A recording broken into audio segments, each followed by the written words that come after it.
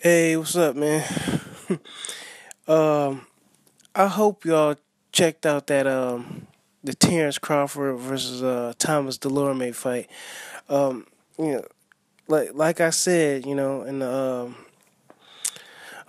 pre-fight video, yeah, I did that at the last minute, almost like 12 hours like before the fight. I just wanted to get my thoughts on the fight, and then what I did check out the video, man. It's three major fights. And I dated it, was April 18th, 2015. And if you listen to this, it's April 19th, the day after. Um, I had mentioned that Terence Crawford was going to beat Thomas Dulorme. And what I had mentioned was, especially the fights that were going on that night, that this was going to end in a knockout. And then that Ruslan Provodnikov versus Luka Matisse fight, that wasn't even going to end in a knockout. And no, it didn't, man. It went all 12 rounds. I don't mention that in another video, but I just want to. Then the Chavez fight, he got hurt versus this fight versus Fanfaro. But anyway, in this fight, I had mentioned that Terence Crawford, he was going to knock out Thomas Dulorme. And that was all based off of, I don't think I mentioned it in the other video, that was pretty much based off the fact that, to me, Thomas Dulorme lost versus Hammer and Hank Lundy. Now, what happened was Hammer Hank Lundy got knocked down in the early rounds,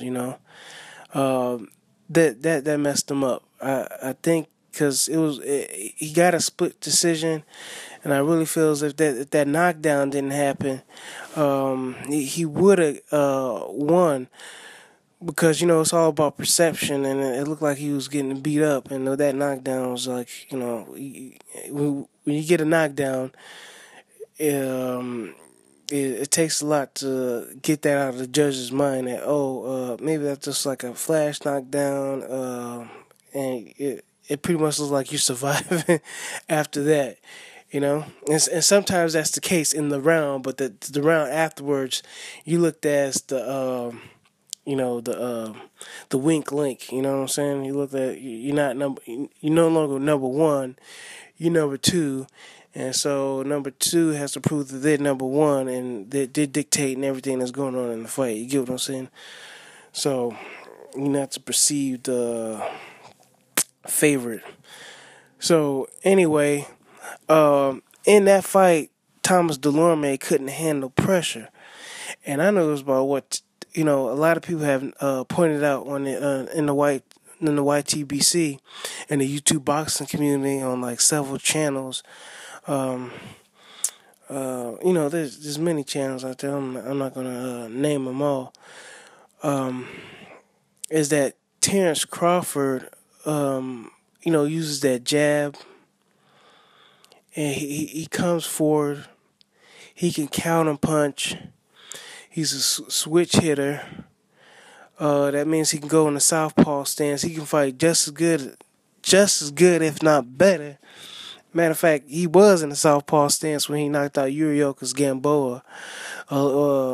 If I'm not mistaken, the Olympic gold medalist. So,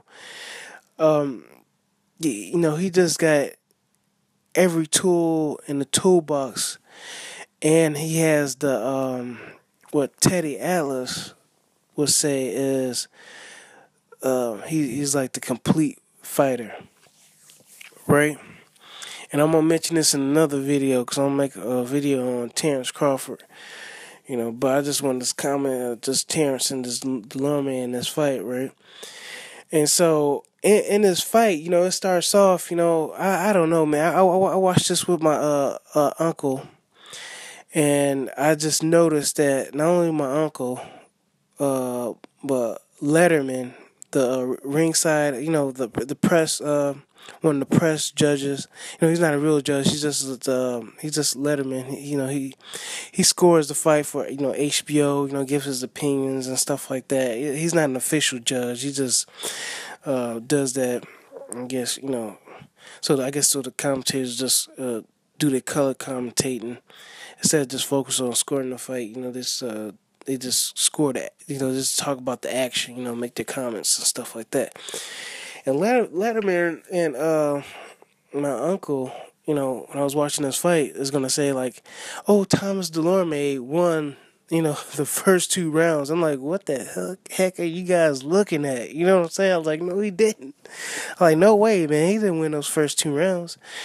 And and I say that because Dulorme looked tense. And he came out like shooting that jab, making all that noise, like, I was like, he just like making noise. I was like, what are you talking about? He's just making noise, you know what I'm saying? And, Terence Crawford, he's like this, he's nonchalant, man. Terence Crawford's confidence is high, man. He's just like nonchalant. And, he's throwing his jab and stuff like that. And, they're throwing their punches. And to me, in my mind, he's controlling the action. He's number one. On BoxRec, the day before the fight, he didn't even fight at that division of 140. He's ranked over Danny Garcia, which is probably rightfully so, because Danny Garcia didn't even defend his belt at 140 in the past 2 fights. So he, I don't know how they let him. Maybe he is paying some kind of sanctioning fee or something like that to hold on to them belts or something, because he's not defending them. So, but anyway, and then Terence Crawford, from my understanding, beat not only Mikey Garcia but Danny Garcia too in the amateurs. So maybe that has something to do with it. But this is the pro ranks. But anyway, the powers that be that be at BoxRec, all the writers, I guess, voted him as number one. And they got writers all over the darn world. So anyway, he was relaxed. In the 3rd round, he came on, and then in the 4th, he's shaking his head. He's kind of like laughing and stuff like that. After that 4th round, you could tell that Terence Crawford starts picking it up, and then it got to the point where in one round, right? He's like taunting Thomas Dulorme when he comes forward. Dulorme is like backing up, man. Dulorme didn't even stand his ground, and I was telling my uncle, I was like, see. Like, there you go, man. I was like, I know you gotta. I know you watching these fights with me. You gotta pay attention, because this dude's backing up. The same thing happened in the Hank Lundy fight. You know what I'm saying? He backing up. He don't like pressure. And then in Crawford, he showed you with Ray Beltran, he can stand his ground. He can counterpunch, and not only that, he can walk you down. And then every time he gets touched, he's ready to go on the firefight. So he's got a lot of fight in him. He's not a punk. If anything, he's gonna punk you, and if you try to test him, he's firing back. All right. And then if he needs to back up, he's more or less circling you. Not backing up to the ropes and stuff like that, hanging on for dear life. He's not doing an Amir Khan and nothing like that, So anyway, it gets to the point where he starts pumping that jab, and he's landing it real good on Thomas Dulorme, right? So we get into the 6th, and before you know it, bam! That right hand drops Thomas Dulorme, and I'm like, yeah, like, see, I told you so. I told you, look, what are you talking about? This dude Thomas Dulorme ain't that. My uncle's like, I like both of the dudes. I like, nah. You know what I'm saying? He got real. You gotta recognize talent when you see it, and just let bygones be bygones, and let this man have his shine and stuff like that.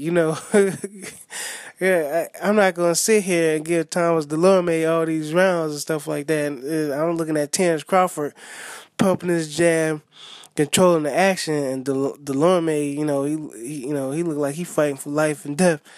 I'm like, I know who the champion is. It's Terence Crawford. This is Terence Crawford's coming out party.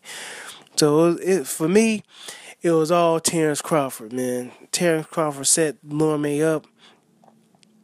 Thomas Dulorme, like I said in the other video, 3 major fights.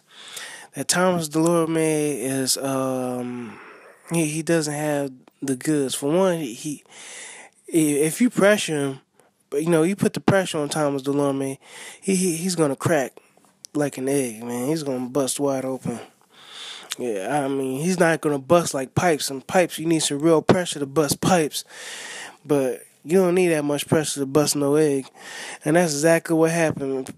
Crawford didn't even pressure him that much, and before you know, bam, he's out. Just go back and look at the fight. He just set him up. And Crawford just set him up. And then and then Crawford's got more skills than Thomas Dulorme. Can Thomas Dulorme do something at 140? Yeah. It's a lot of fights he can fight. He can fight Amir Iman, Antonio DeMarco, Jose Benavidez. That's a young fighter right there.